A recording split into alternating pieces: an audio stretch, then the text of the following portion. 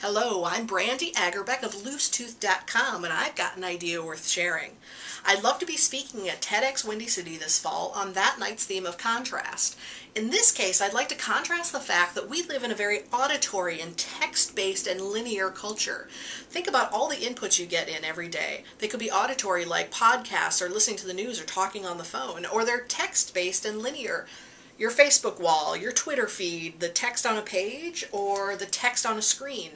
All of these inputs are flat, and there's nothing wrong with one piece of flat information. The issue is that they stack up and they stack up and they stack up, and this is the fire hose of information we're getting every day. Now, I'd like to contrast that and that sense of overwhelmedness with visual, spatial, and kinesthetic tools that help us navigate the complexity of these inputs that are coming in and help us dimensionalize our thinking.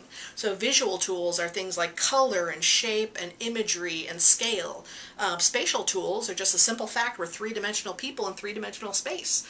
And kinesthetic tools are about getting your hands on the information, how to take abstract concepts and make them more concrete and tangible. So on November 3rd, I hope to be talking to folks about how to help us go from this linear auditory and text-based culture that we live in that's flat and overwhelming in all of these inputs we're getting. And first, how to make it two-dimensional with drawing, very simple tools that are more adaptive and spatial. And second, how to bring in some physical materials that make it three-dimensional. So thank you for your consideration. Check out TEDxWindyCity.com, and if you like the idea, please put a comment below and show your support. Thank you.